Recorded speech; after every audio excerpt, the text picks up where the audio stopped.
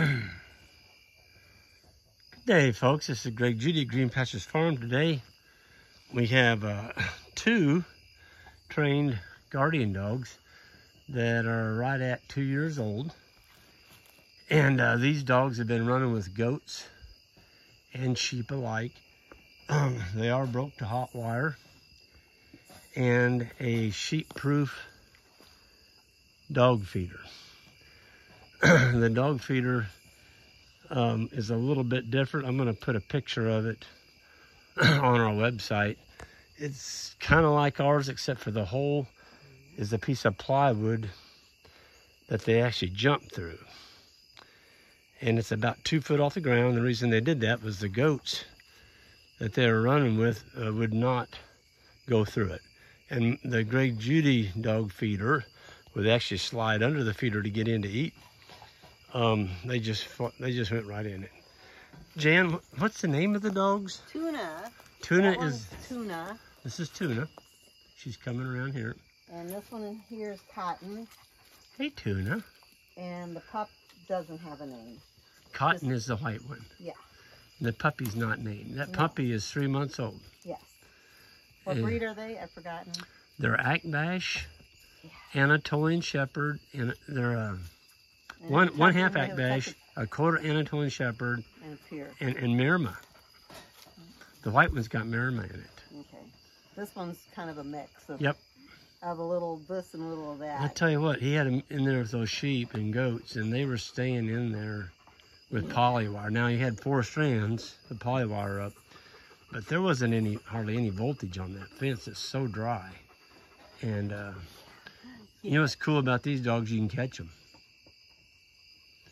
And they, we just walked out in the pasture of goats and picked them up. And this guy had too many dogs, and he didn't need them all, and so we're helping him market them.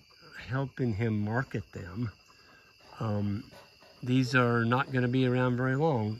We're going to do a first comes, first serve, but they are broke to hot wire, and they know how to eat out of a dog feeder, gravity flow, and I'm actually going to put the actual design on our website. So, well, that's a good-looking dog, and that's Cotton in there. Yeah. Well, she's a little pretty. Smaller than Tuna. These are both females. They are not fixed. Hey, how you doing, Tuna?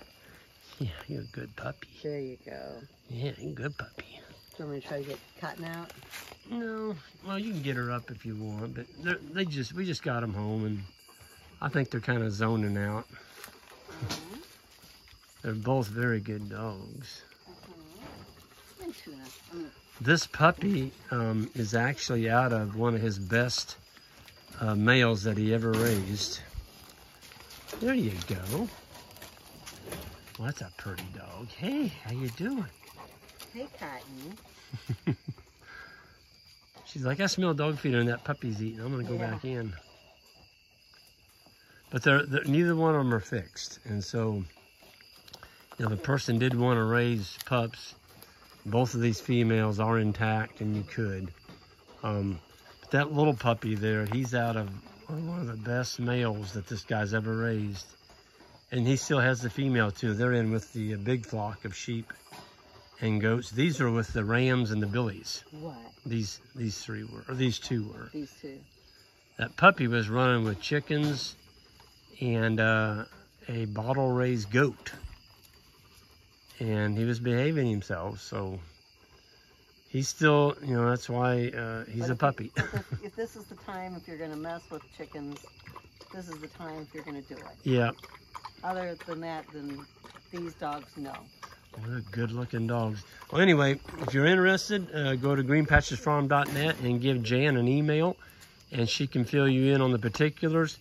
I'm guessing these dogs are going to be gone probably in 24 to 48 hours. There's a lot of people wanting trained guardian dogs. Especially going into winter. I'm telling you, folks, we just had a guy get wiped out. All of his ram lambs were killed and eaten by coyotes, and he just didn't have it. He didn't have the good dogs, and yeah, the coyotes just slipped in and ate them all. So if you're going to have sheep or goats, especially coming into winter time now, the coyotes are going to get more aggressive. You better have some dog power out there. If you don't, you're probably not going to be in the sheep business very long. So anyway, I'm going to get out of here. Everyone have a good one, and we'll see you down the road.